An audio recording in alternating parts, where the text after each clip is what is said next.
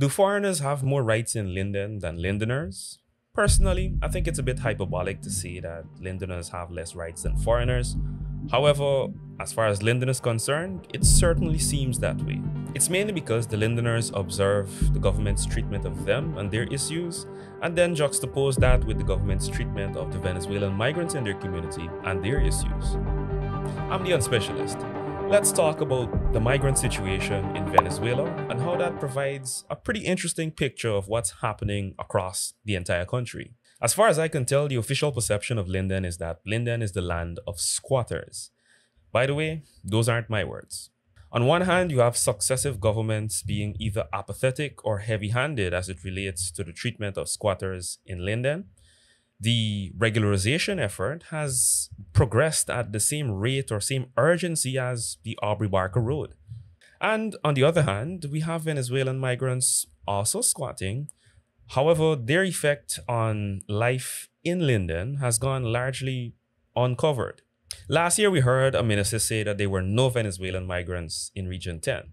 The whole time, Lindeners were seeing Venezuelan migrants almost every day.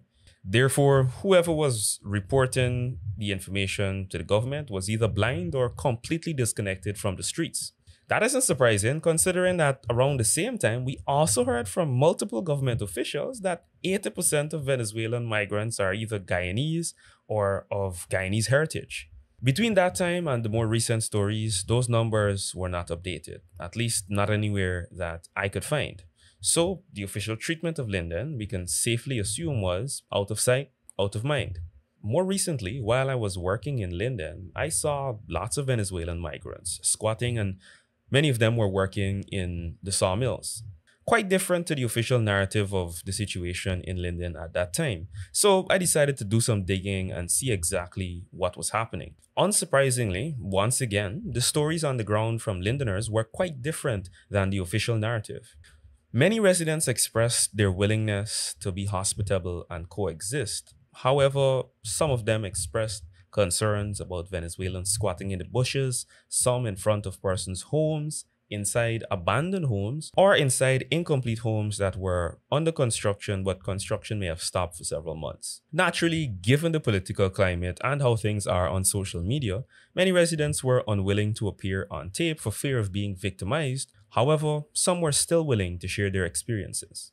About 2 months ago, I go home afternoon. They come at me and ask me, it's about 20 something of them. Children, teenagers, and adults. And they wanted to camp out in my yard after, right? And they said they have nothing to eat. So I go and I give them 2 pack of chow mein and 2 tuna. Same time the neighbors, some men, come over and they said, no, don't allow them people to stay. What I was going to tell them, no, they can't stay. And they left and they got down a place named Bongsland.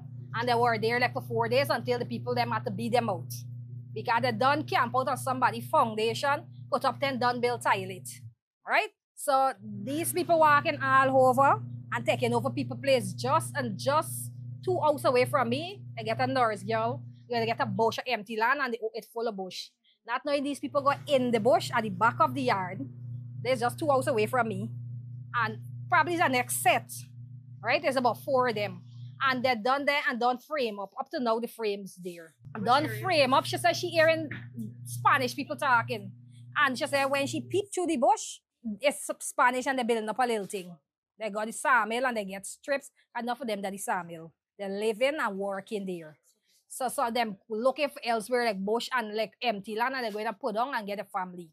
So they're enough and they're bothering people and it's very dangerous. For instance, you tell them no, they're trying to bully you. Remember, I don't understand how they're speaking because they start rowing like in Spanish. So one of the boy will come over, the neighbor will see, and come over, he could talk Spanish, he understand. And he said they was cussing, but I can't talk Spanish, me understand Spanish. When the people come, this is 2 hours away when they're bailing, when the nurse girl gonna call the owners, and they come, they had big fights. Because they didn't want to move off the people land, and the people had to beat them with cutlass, wood, all kind of thing. Forget them out of there. It's like 2 months ago, June, July. And they're still at the back. I live in down the station street and up. So like 50-something. Like what I see, about 50-something. The set and the 20-something set what I see. Like a place like A would develop, them in on the A plenty. They're looking for the bushy area.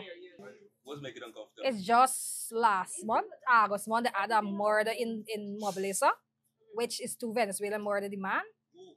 Yes. What I know for sure is that, let me say in this area, if like 60% of persons gone to work, they would break in your place and take your food stuff. Yeah, because you're not working. And when they get hungry, they break in, so it's not safe for you.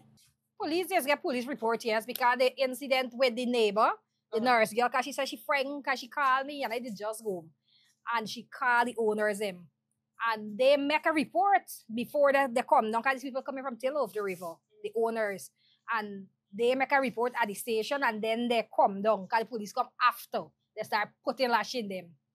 And they come and ask them to leave nicely. But remember they're speaking in Spanish and like they're arguing or cussing you in Spanish. You don't understand.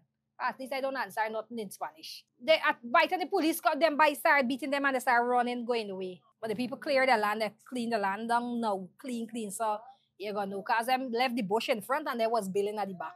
No, nobody never come around and ask. Nobody. You just heard a Linden resident say that although these incidents were reported, there was no on-the-ground follow-up from local government officials and certainly no national attention, at least not until Stabroek News covered the issue in October, the only paper to do so at the time. The Ministry of Foreign Affairs responded quickly, and the minister himself went out to Linden. However, his visit appeared to only be to speak with Venezuelans. Hence, it's unsurprising that after his visit, he concluded that migrants were adjusting well and that there were no issues with Lindeners. Nonetheless, Stabroek News stood by their accounts, and I'm certain that they have evidence given that everything in the article is observable in Linden, and there are even more stories that can be heard from Lindeners themselves. After Stabroek News stood by their account, the government, through the Department of Public Information, decided to directly attack Stabroek News' credibility instead of providing evidence to the contrary. Stabroek News even shared some egregious comments made by the minister after their initial report. In the article, Stabroek News quotes the minister as saying, "Your article is false.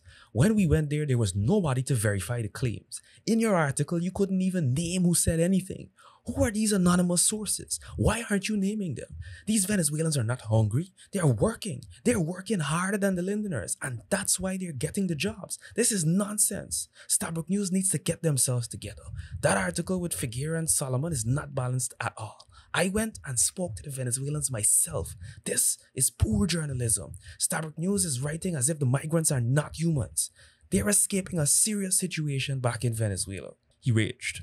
Once again, according to the Stabroek News article, despite the minister's comments, Stabroek News remained unmoved, which prompted a lackluster rebuttal from Ravin Singh's letter to the editor, describing Stabroek News' account as xenophobic. The editor-in-chief rightfully rebuffed his comments. What stands out to me is the unwillingness to admit fault and the unwillingness to engage with or even believe the reported accounts of Guyanese citizens and residents. Why do you think this is so? And this is not just happening in Linden. I can look back at a video I did previously where I talked about migrants in Ruby Bag Dam. Since I did that video, things haven't gotten any better there. I think that there are many takeaways from this situation. One of them is that the elected officials are clearly talking past each other. You have the government having their narrative, sticking to it, and the same thing happening on the other side. As a result, the people in Linden are kind of forgotten. That leads to another issue, which is that the elected officials in Linden need to do a better job of reporting on these issues, whether to the government, to their people, or sensitizing the public via social media. They certainly need to do a better job of staying connected to those streets in Linden. That disconnect may be the reason why this story didn't get much attention until citizens reported it to the news. As for why they chose to report it to Stabroek News, I can't say. Maybe there was some greater degree of trust between them and that particular news agency. Nonetheless, almost everything that was in those Stabroek reports, I was able to observe for myself. And I'm certain that many Lindeners in the community would have also seen the same. And last but not least, I think that Lindeners need to be more vociferous about these issues in their community. If you don't think you can rely on your elected officials, if you don't think you can rely on government, you have to take matters into your own hands. By that, I simply mean sharing the issues that you go through, whether through social media or otherwise. The only way these issues can get attention when no one is paying attention is if you bring them to someone's attention. In my case, I just happened to be in Linden and see some of this happening and had the curiosity to look into it more. And I'll be the first to admit that if I didn't cross paths with these people or these issues, I may not have been doing a video about it myself. That's why I think this attitude should go beyond this current situation with migrants. It should go to regularization of communities in Linden and any other issues that the community may be going through that I may be unaware of or the country as a whole may be unaware of. I could be misguided as I'm only speaking from a limited perspective. Lindeners, you can let me know what's up in the comments. As always, thanks for your support and thanks for watching.